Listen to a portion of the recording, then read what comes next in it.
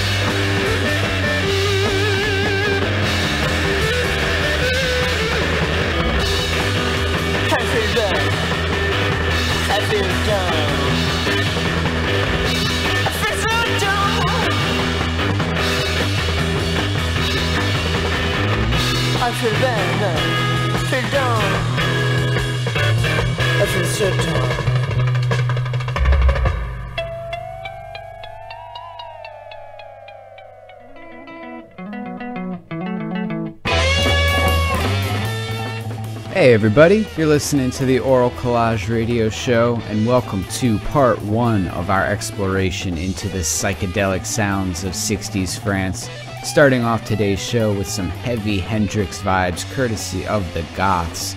That was their cult classic Turn Over from 1969.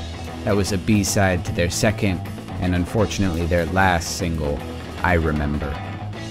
As I said, today's show is part one of our trip through France, and this one is going to focus more on the pop, rock, folk, and soul side of things. I guess kind of the more commercially accessible, easier to get into sort of stuff. And part two is going to focus on the experimental and instrumental sounds of French psych. And that episode will be out in probably a couple of weeks. It's going to have a slightly different format, but I think it's going to be a lot of fun. Also, As always, if you want to support the show or just reach out and say hi, you can always do that with an email to oralcollage@gmail.com or on Instagram @oralcollage. But now we're diving headfirst into our first set of the day, and we're going to be taking a shift from underground cult classic to 60s style icon, swagger master, tastemaker with a great set of chompers. That could only be the one and only Mr. Jacques Dutronc. And so we're going to spin a track off of his 1968 self-titled record. I believe that was his second of 7 self-titled records, which I guess is either genius or horribly unoriginal. But regardless, this is the Metamorphoses from 1968.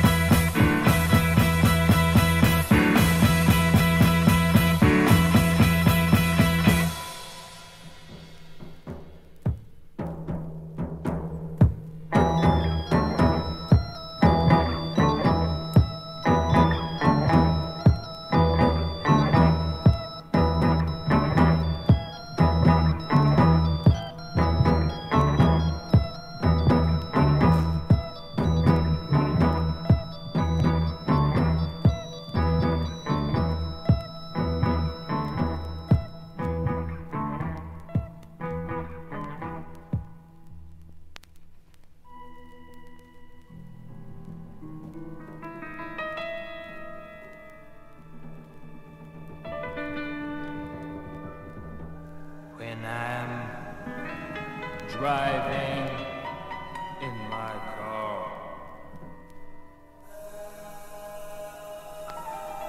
and that man comes on the radio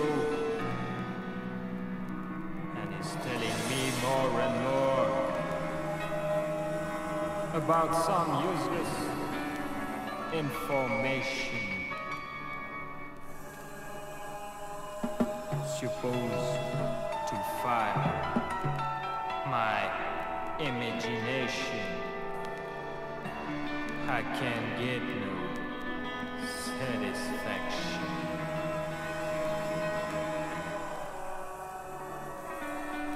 When I'm watching my TV and that man comes on to tell me how white my shirt can be, and you can be a man, 'cause you don't smoke the same cigarettes as me. I can get no satisfaction.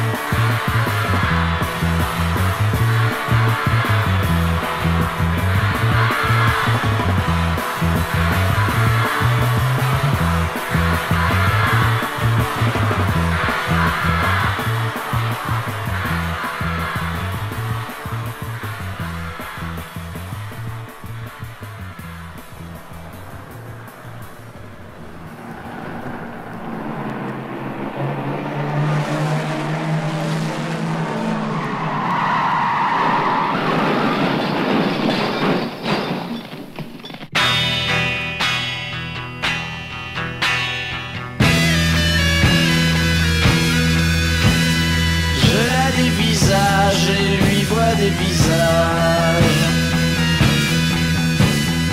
Dans un monde étrange, elle se transforme et change. Miss Margaret Stanley. Un petit carré de buvard mâché. Et ses traits se décomposent, son corps se métamorphose. 12 heures de voyage, la baigne dans l'extase. Mais le temps d'un éclair et elle plonge en enfer. Miss Margaret Stanway, sous l'effet d'acide hallucinogène. Ses membres sont mécaniques, en proie de crise hystérique.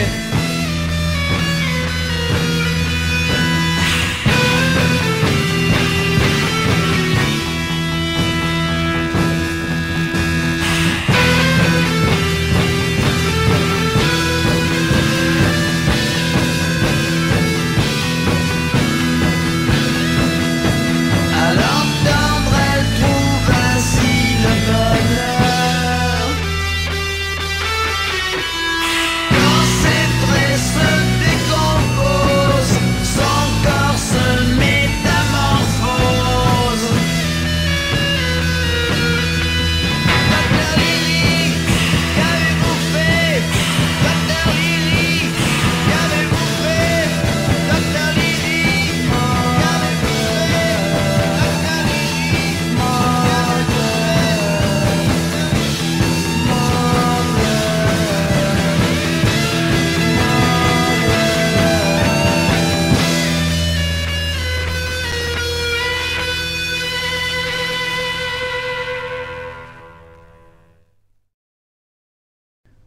Welcome back, my freaky friends. How about that first set, huh? I gotta say, it was pretty good. Kind of like a little sampler platter to start you off, give you a taste of what's in store over the next hour or so. Although I realize I started off the show by saying, this will be pop rock, soul, da-da-da-da. I believe I used the words commercially accessible, and then went and followed up Jacques Dutronc with a totally whacked out rendition of Satisfaction. So just a massive fat contradiction right off the bat. But I do dig that cover. That was from Octopus 4. That was off of their 1969 record, Confluence, which is an album very much in the same vein as the track we heard. So if you dug that cover, definitely check out that record, because there's more where that came from, and that's all I'll say. But we followed that up with a classic piece of French psychedelia that was LSD 25 from the Five Gentlemen, and if you can believe it, that one was from 1966. It definitely does not sound like 1966. And then closing out that set, we heard one from 1969. That was Ronnie Bird's B-side, Rain in the City. That song was actually written by the British-American duo Micky Jones and Tommy Brown, who were kind of making a name for themselves behind the scenes in France at the time, both as songwriters and studio musicians, and also as a part of Johnny Holliday's backing band. On top of all of that, they also released a handful of singles under like half a dozen different monikers. So, of course, we're going to spin one of those right now. How could we not? This one's from 1967, and this is Nobody Knows Where You've Been by Micky and Tommy. I hope you guys dig it.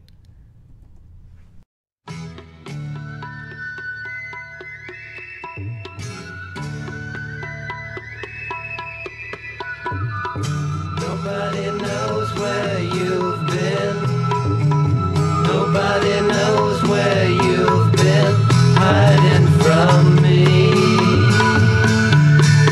hiding from me. Nobody knows my sorrow.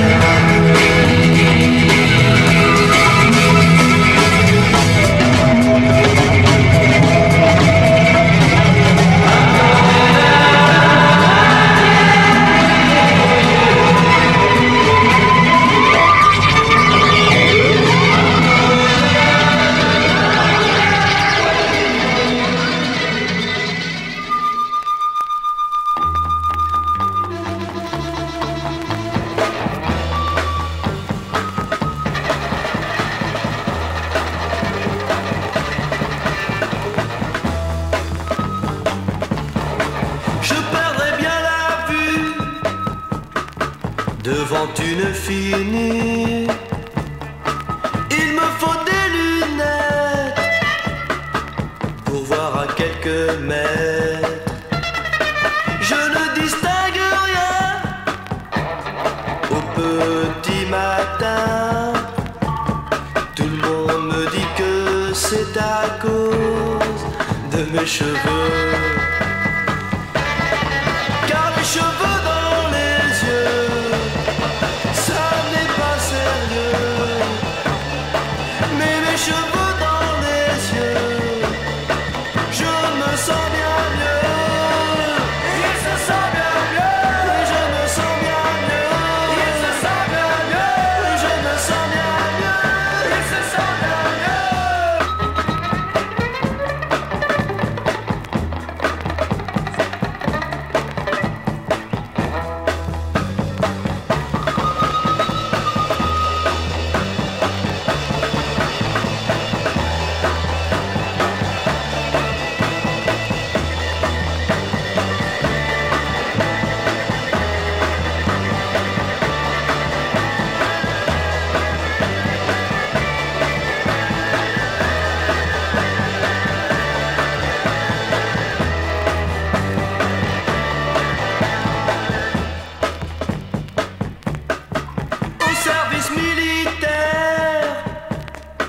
J'avais le front à l'air, les oreilles dans le vent, l'air très intelligent.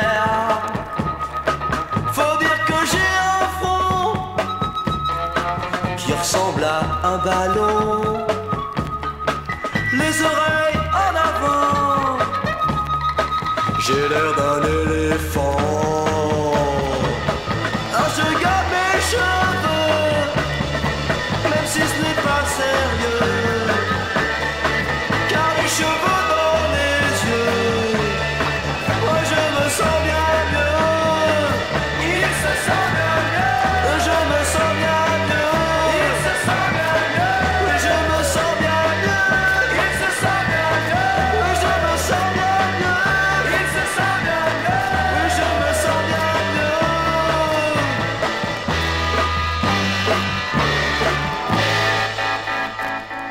That was Garage Rockers Bain, Didonc with Four Hairs in the Wind. And now here's Richard de Bordeaux and Daniel Beretta with La Drogue.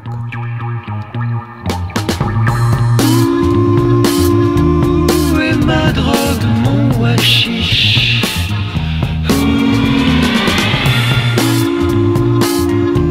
Où est mon opium, mon kiff? Il m'en faut, je me débine, viens vite ma Proserpine. Quand je te prends, je suis dans une bulle blanche. Quand je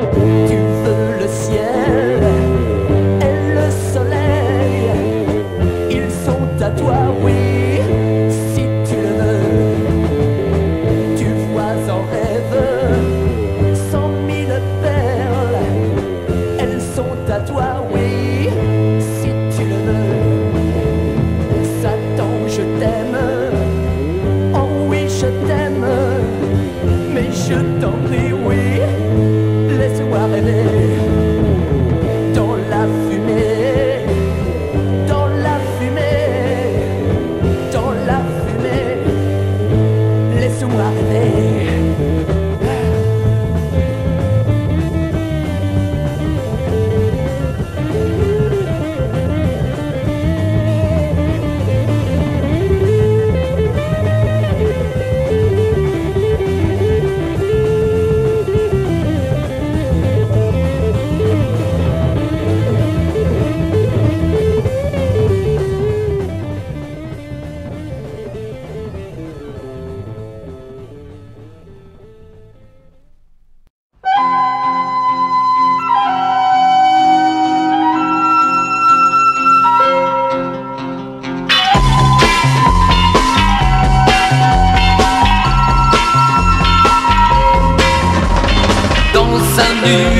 Parfumés lorsque je les ai croisés, chacune de leur côté, j'ai pensé me dédoubler.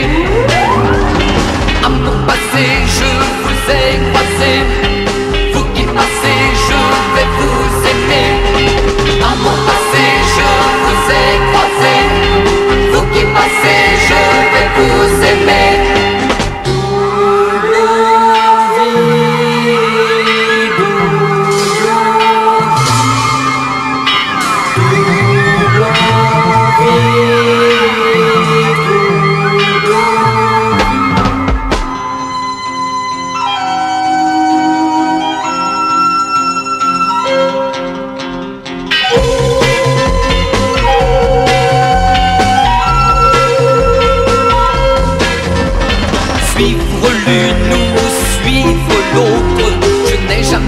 Me décider, mais croyez-moi, est-ce une faute en amour des idées? À mon passé, je vous ai croisé, vous qui passez, je vais vous aimer. À mon passé, je vous ai croisé, vous qui passez, je vais vous aimer.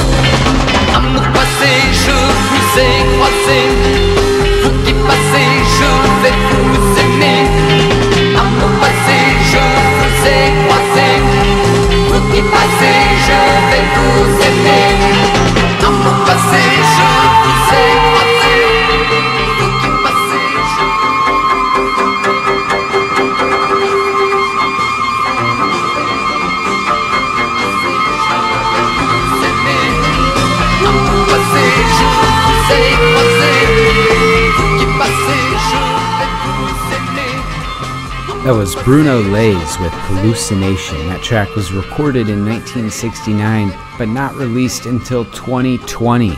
I don't know how something that good can sit on a shelf for that long. But regardless, we're jumping back to 1968 for this next one. This is the Poppy Flowers with A Dégagé. En sortant de chez moi, le percepteur a tout cassé dans l'ascenseur. Et avec sa petite auto, il est tombé dans une bouche de métro. Au ministère, il est entré en lisant l'humanité.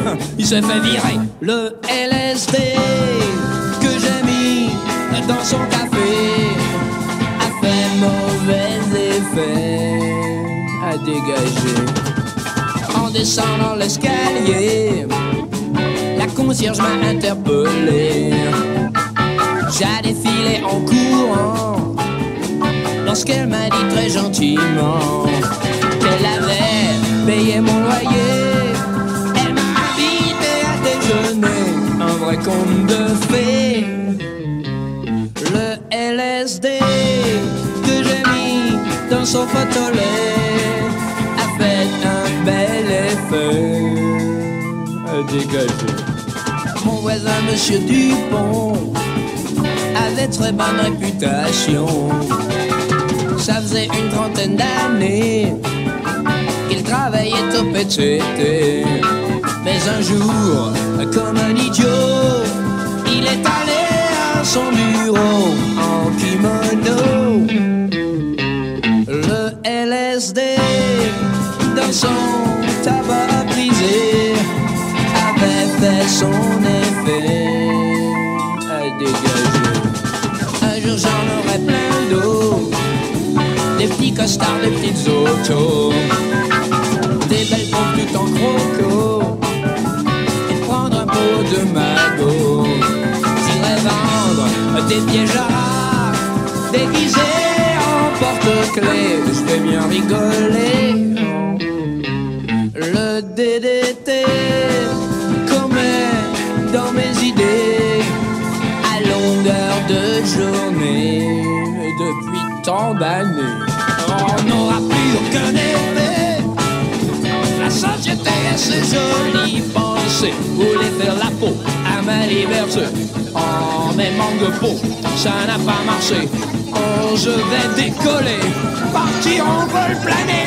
On va m'enfermer, mais rien ne pourra plus m'arrêter. Les murs sont en papier mâché. Quelle belle journée, quelle belle journée, quelle belle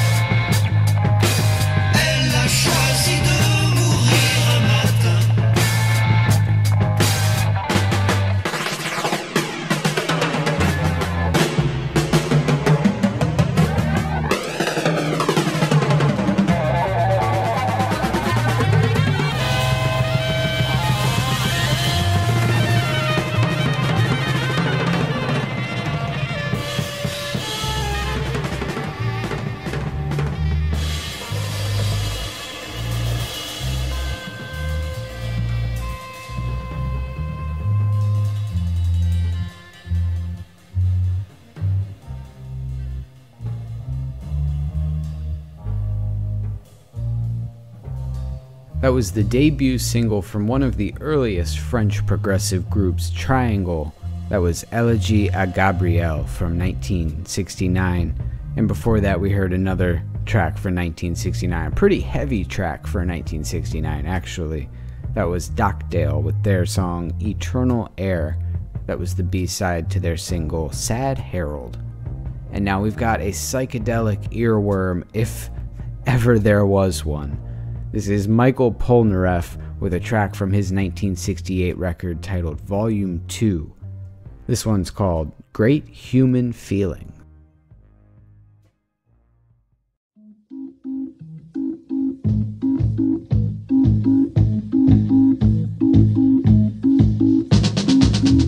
Have you ever seen a carousel? Thrown your pennies in a wishing well, eating jellied apples on a stick. Too much can make you sick. La la la la la la la la. See the dancing bears, tigers through the air, elephants and tall giraffes. The monkeys have such funny laughs.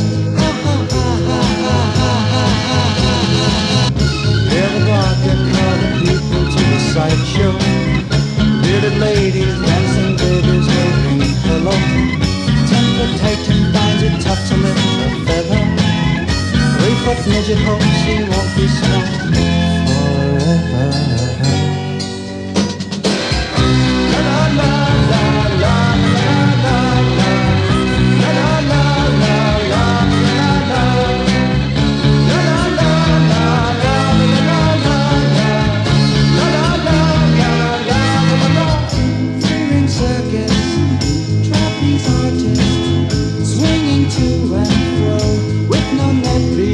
Turning cards while clowns pour out. Isn't that an awfully silly sight? Ho ho ho ho ho ho ho ho. Never bothered to the sideshow. Bearded ladies dancing, babies waving hello. 10-foot Titan finds it tough to lift a feather. 3-foot midget hopes he won't be strong forever.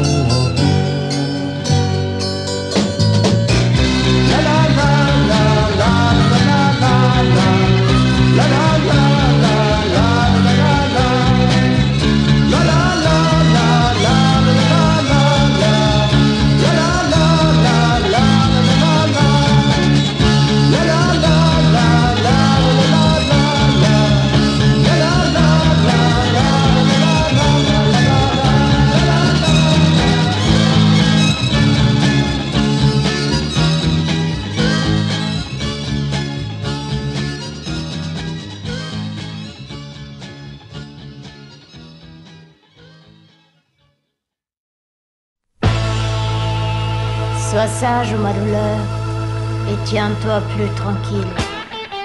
Tu réclamais le soir, il descend, le voici.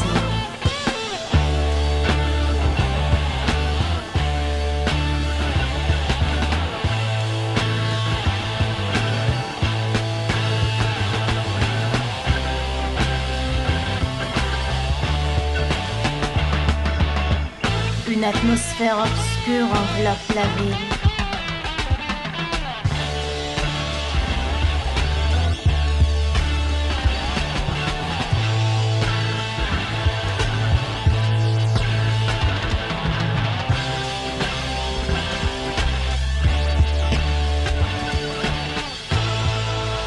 Aux uns portant la paix, aux autres le souci.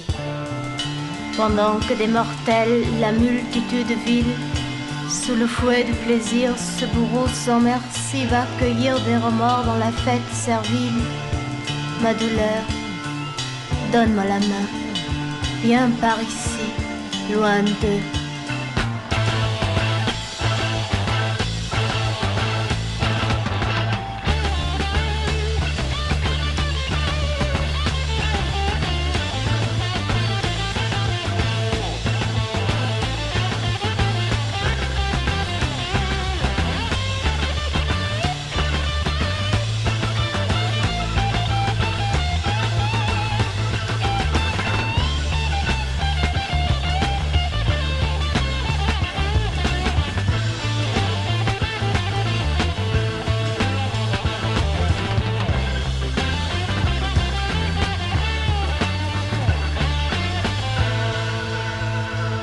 voit se pencher les défuntes années sur les balcons du ciel en robe surannée.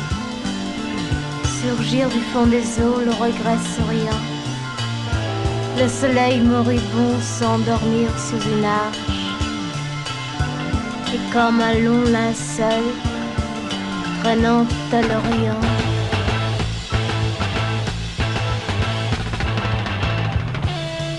Entends ma chair, entends la douce nuit qui marche.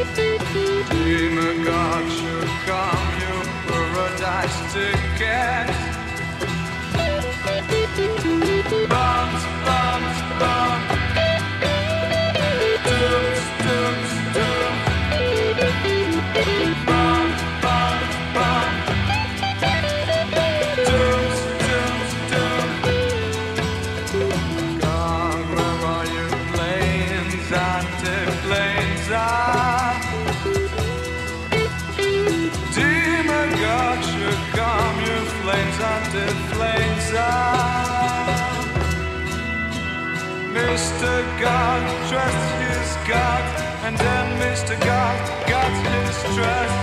Demon God gobbles his God, and then Demon God got his gobbles. Mr. God says, I give you my help, just have to sell me all I can sell. Demon God says, I give you my love, just have to shut up if you can prove.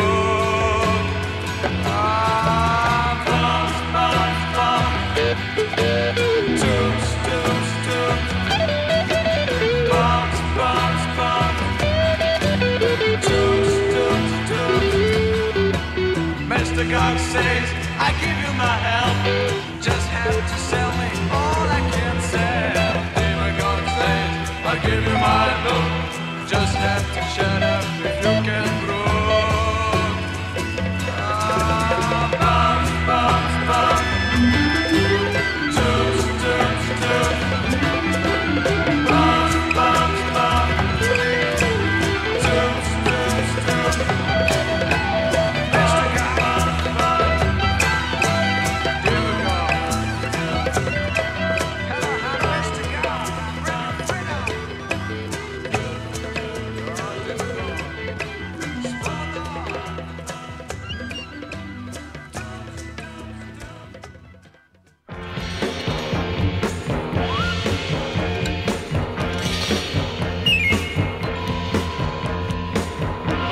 Vous êtes levé, et bien sûr il pleuvait. Vous vous êtes rasé, vous vous êtes coupé, en faisant le café, vous vous êtes brûlé.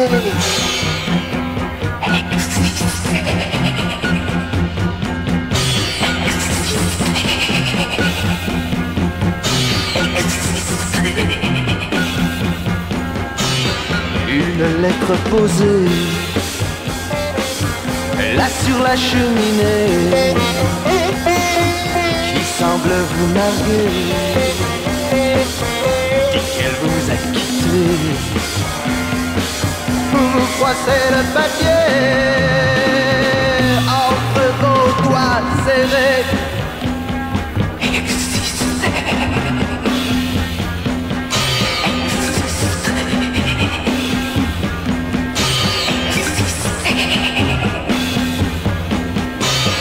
L'argent vous fait marcher dans les rues surpeuplées. Les gens semblent peser sur l'asphalte mouillé. Tout commence à tourner. Vous avez la nausée.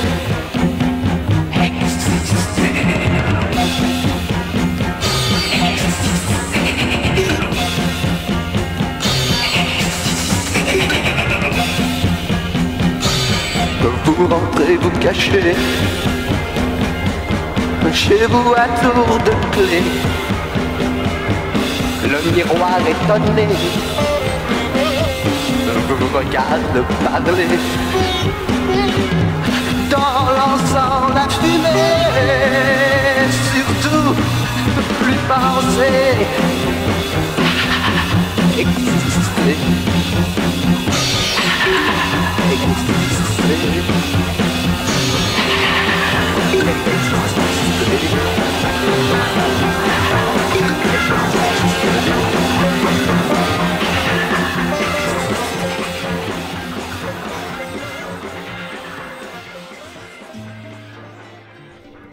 That one's a little bit creepy, I think. That was Serge Franklin with his 1968 single, Exister. Before that, we heard Gog Demagogue. That was from Classical M, and that track was recorded sometime between 1967 and 1970. That group actually only released 2 singles in 1969, and then 2 more in 70, 71, but I think they were going by Albatross at that point. But that track was pulled from the quote-unquote Bad Guys Complete Collection that they released, which was just a compilation of the entirety of their recorded works. And before that, we heard from Uta Tager and her track Baudelaire. That was the B-side to the only single that she ever released, and that was in 1969. She was a German-born actress who actually kind of caught the French New Wave in the late 50s, early 60s, and she actually recorded that single after starring in a comedy titled 3 Children in Disorder. But now, setting our sights forward and moving onward, the next track we're going to hear is titled The Poppyvore, and it comes from the Poppyvores. And I guess they were kind of the phoenix that rose from the ashes of Bain Didonc, who we heard from earlier in the show with 4 Hairs in the Wind. But yeah, this next one is a really fun one. I hope you guys dig it. As always, let me know what you think.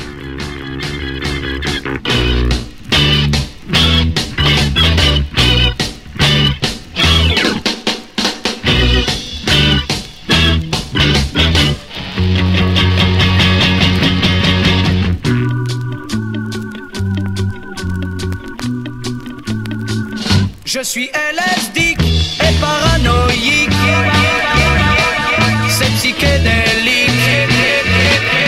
Ce n'est pas chic de ne pas me laisser dire n'importe quoi. Moi je vois des tubes, des petits, des grands, des rosés, des dorés en papier. Moi je mange des tubes, je rêve de tubes et en plus j'ai vu des filles en robe de papier.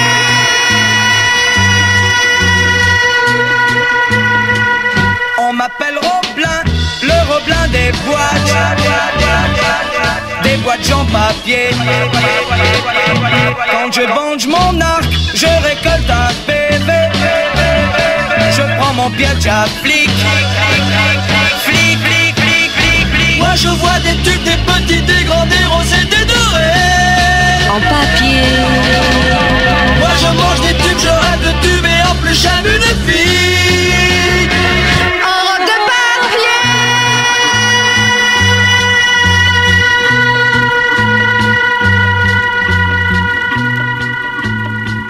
Je l'ai déquadrillé, je l'ai vlocliné.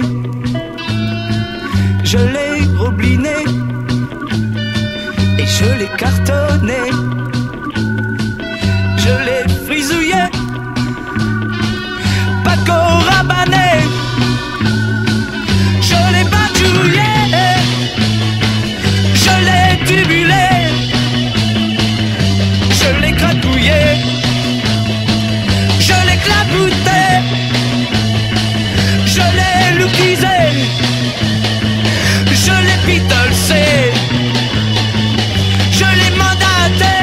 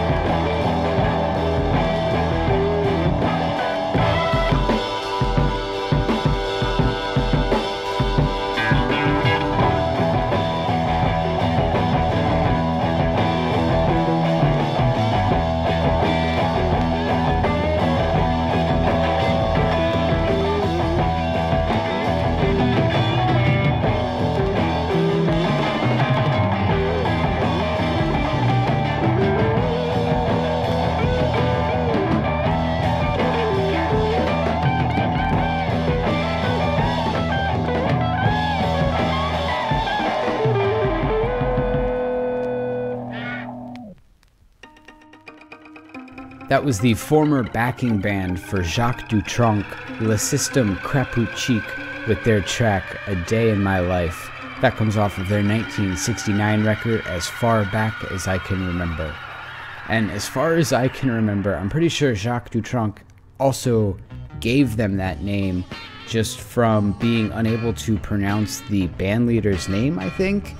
I read that somewhere, but then I couldn't find that information again to put in my notes, so I could be wrong. But yeah, I think he just had difficulty pronouncing the guy's name, so he just called him Crapouchique. And then when they parted ways, the name stuck and said, screw it, we're the Système Crapouchique.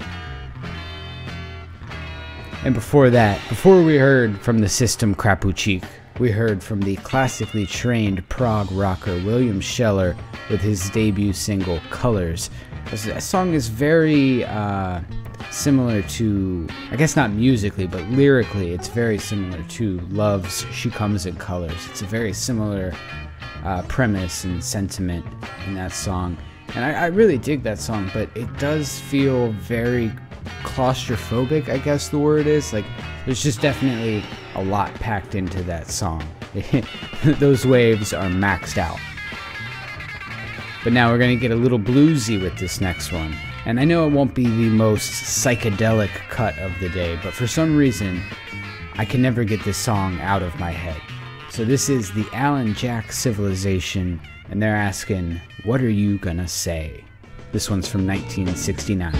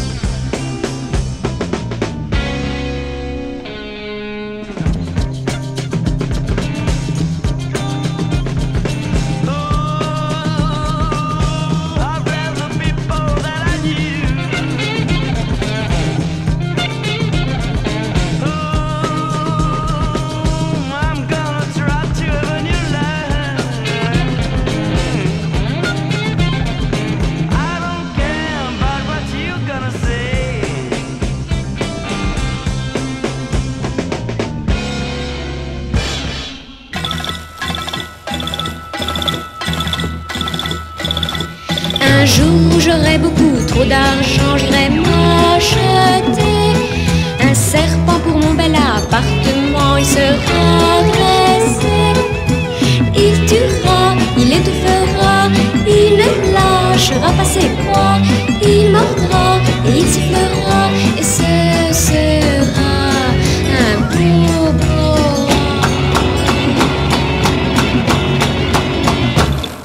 Je ne me ferai plus aucun tourment du mal qu'on m'a fait. Je ferai face à tous mes soupirants et sans plus de pitié. Il tuera, il étouffera, il ne lâchera pas ses proies. Il mordra, il sifflera et ce sera un beau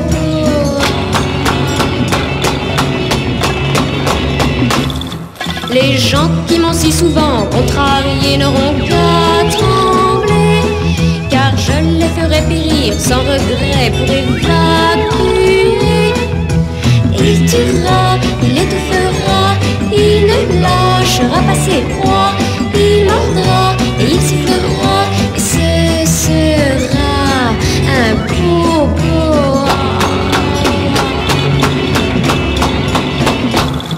Je viens d'un seul coup de me réveiller, je viens de rêver.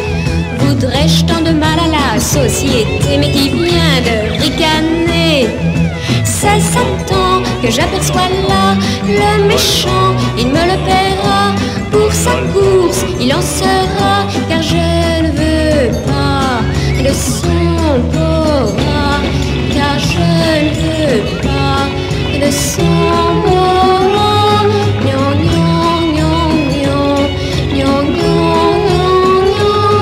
Un petit scorpion, c'est plus mignon. Un petit scorpion, c'est plus mignon.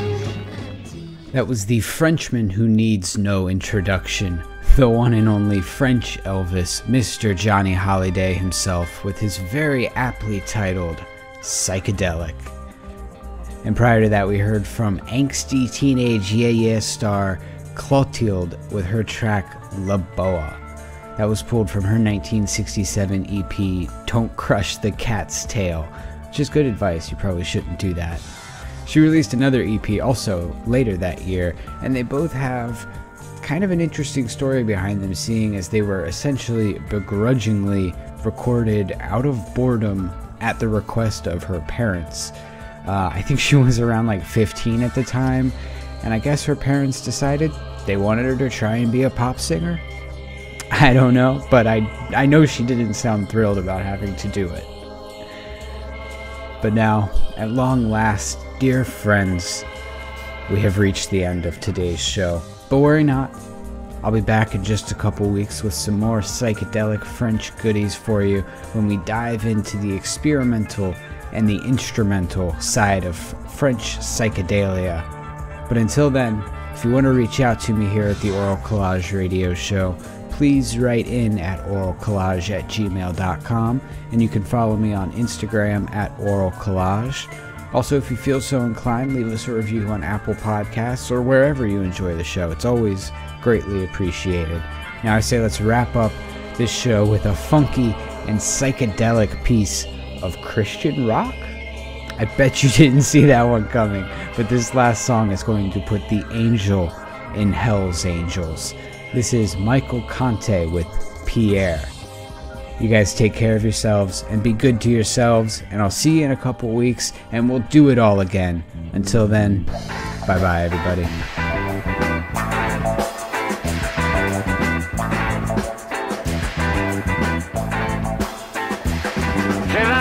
Je m'appelle Pierre, je travaille à l'épicerie.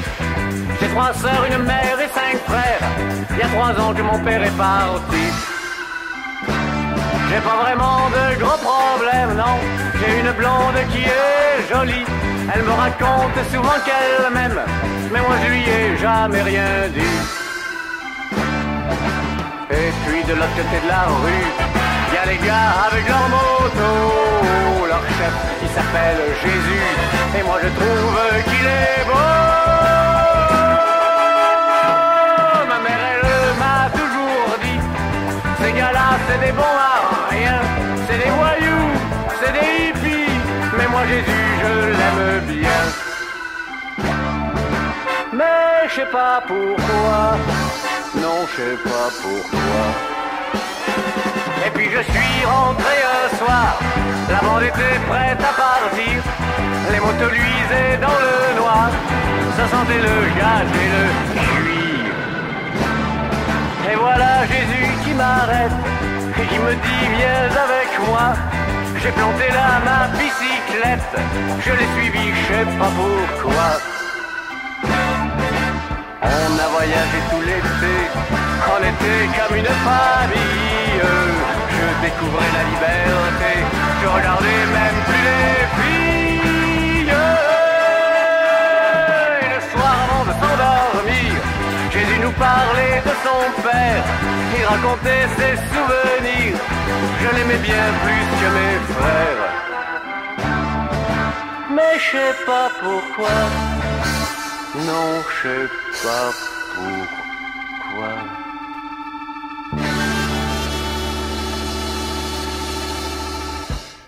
Le matin, quand on repartait, nous deux parts de lui en avant, c'était comme si j'entendais des anges chanter dans le vent.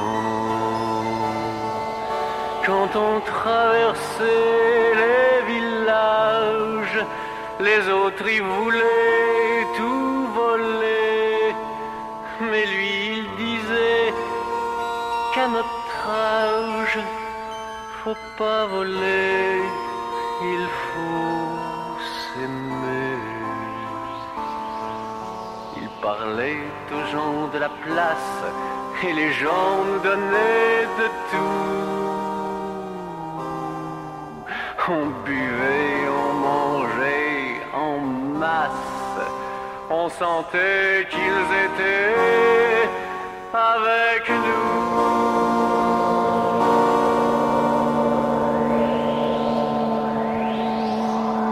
Et le soir, on allumait les phares et puis on faisait comme un show.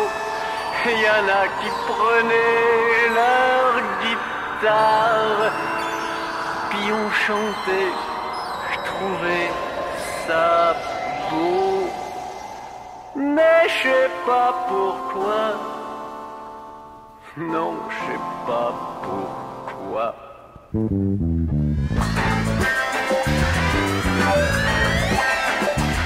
Et puis un jour on est arrivé dans un endroit qu'on connaissait pas, et tout le monde nous attendait avec un fusil sous le bras. Ils ont voulu nous arrêter et Jésus s'est mis en colère, et tous il les a accusés d'être des chiens et des vipères. Il nous a dit de tout casser et lui a brisé les vitrines. Alors un homme lui a tiré à bout portant dans la poitrine. J'ai eu le temps de le voir tomber, mais nous étions déjà repartis. Nous l'avons tous abandonné, je me souviens qu'il l'avait dit. Mais je sais pas pourquoi, non je sais pas pourquoi.